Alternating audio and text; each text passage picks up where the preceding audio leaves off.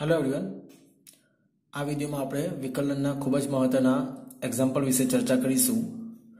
तो एक्जाम्पल करवा माटे जे खूब ज महत्वना फॉर्म्युलास होय छे ते जोई लईए। जेम के D bye dx of k k एटले एक अचल संख्या, अचल कॉन्स्टंट, एक अचल संख्या, तो एनु विकलन थशे 0। त्यारबाद D bye dx x raise to n, x ની n घात, तो घात आगर आवशे n into x raise to n minus 1 એટલે કે n માંથી એક માઇનસ થશે। D bye dx of log x એનું વિકલન થશે 1 by x। D bye dx e raise to x तो એનું વિકલન થશે e raise to x, e raise to x નું વિકલન e रेस टू x જ થશે। D bye dx a raise to x बराबर a raise to x into log a base e। त्यारबाद D bye dx sin x નું વિકલન થશે cos x અને cos x નું વિકલન થશે માઇનસ sin x। ધ્યાન રાખવા જેવી બાબત છે, cos x નું વિકલન થશે minus sin x। tan x નું વિકલન થશે sec સ્ક્વેર x। तेवी ज रीते cot x નું વિકલન થશે minus cosec square x। sec x નું વિકલન થશે sec x into tan x। cosec x નું વિકલન થશે minus cosec x into cot x। 1 by x D bye dx of 1 bye x નું વિકલન થશે minus 1 upon x square. Root x એટલે કે વર્ગમૂળમાં x નું વિકલન થશે 1 अपॉन 2 रूट x, 1/2 વર્ગમૂળમાં x। હવે ખૂબ જ મહત્વના બે જે ફોર્મ્યુલા છે વિકલનના તે જોઈએ। જેમ કે બે અલગ અલગ ફંક્શન હોય અને બંને ફંક્શન એકબીજાના ગુણાકારમાં હોય, એટલે કે અહીંયા મેં બે અલગ અલગ ફંક્શન લીધેલા છે u * v, એટલે કે u અને v એકબીજાના ગુણાકારમાં હોય અને તેમનું વિકલન કરવું હોય x ની સાપેક્ષે, तो एनु विकलन थशे पहला u अचल अने v नु विकलन du by dx plus v अचल अने u नु विकलन du by dx। तेवी ज रीते u अपॉन v એટલે કે u અને v એકબીજાના ભાગાકારમાં હોય તો તે વખતે v અચળ u નું વિકલન du by dx minus u અચળ v નું વિકલન du by dx છેદમાં v નો વર્ગ। आ दरेके दरेक फॉर्म्युला खूब ज महत्वना है। आना बेसिस पर घणा बधा एक्जाम्पल पूछाता होय छे, जेमां आ बे जे फॉर्म्युलास छे तेना आधारित एक्जाम्पल एक्जाम में होय ज छे। तो सौप्रथम बधा ज फॉर्म्युला बराबर याद करी लेवा। हवे आना बेसिस पर आपणे एक्जाम्पल गणीए। पहलो एक्जाम्पल, जो y बराबर x નો ઘન ઓછા 3x નો વર્ગ વત્તા 5 હોય તો dy by dx શોધો। એટલે કે આપેલું ફંક્શન x³ - 3x² + 5 હોય then find dy by dx। સૌપ્રથમ અહીં દરેક તમને આપણે વિકલન લગાવવાનું છે, એટલે કે dy by dx of x³ - 3 common D bye dx of x square plus D bye dx of 5। હવે આપણે જાણીએ છીએ પ્રમાણે જે આપણું ફોર્મ્યુલા છે D bye dx of x raised to n, તો એનું વિકલન થશે n into x raised to n minus 1। તો અહીં પણ x ની n ઘાત એટલે કે x ની 3 ઘાત છે, તો 3 આગળ આવશે અને 3 માંથી એક માઈનસ થશે,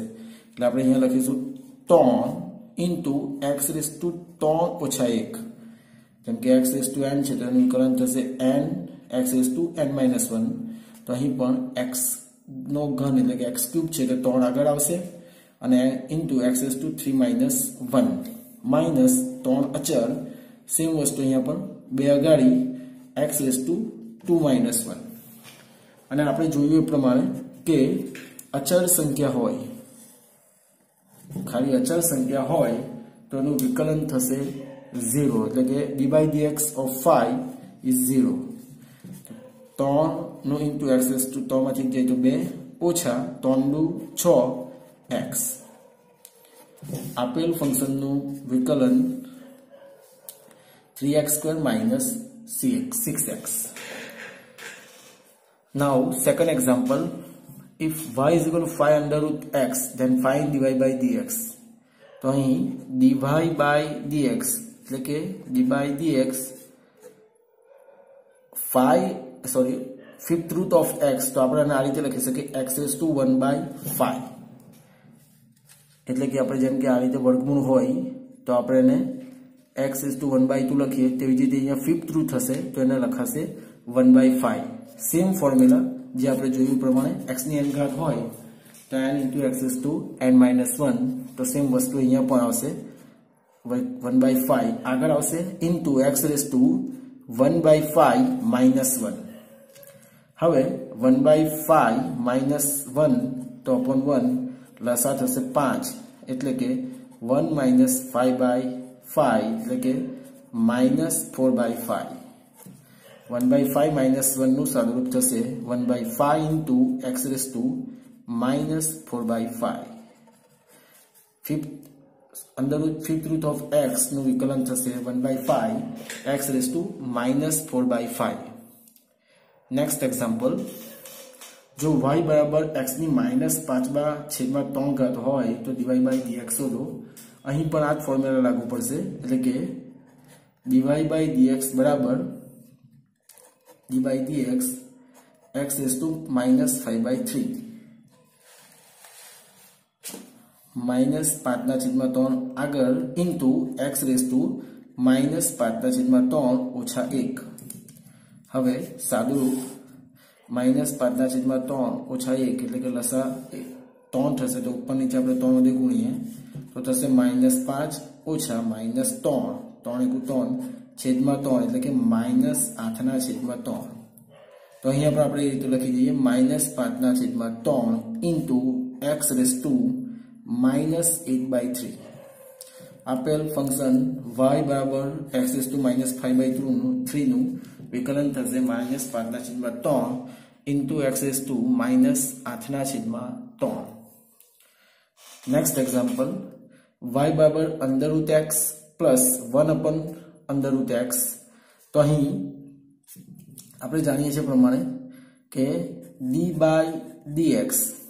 under root x હોય તો એનું ફોર્મ્યુલા શું થશે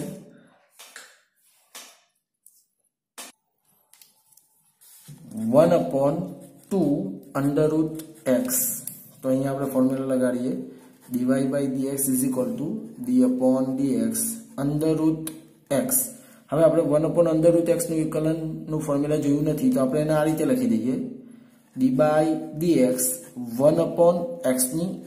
1/2 ઘાત એટલે કે અંદર રૂટ x હોય તો આપણે x ની 1/2 ઘાત લખી શકીએ હવે રૂટ x નું વિકલન થશે 1 upon 2 under root x જે આપણે ફોર્મ્યુલામાં જોયું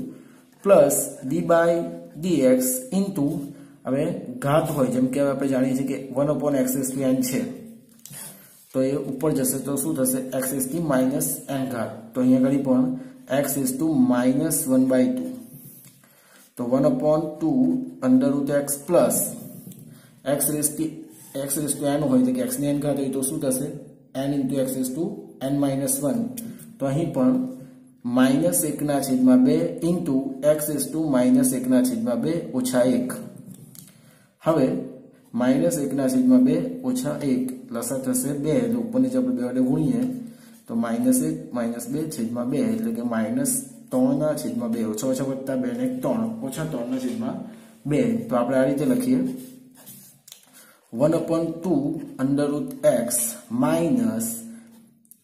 1/2 into x raised to -3/2 એટલે કે y બરાબર વર્ગમૂળ x વત્તા 1/વર્ગમૂળ x નું વિકલન થશે 1/2 વર્ગમૂળમાં x minus 1/2 into x raised to -3/2 જો તમને કોઈ પણ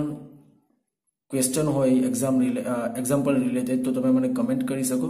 and please subscribe my channel and share it. Thank you.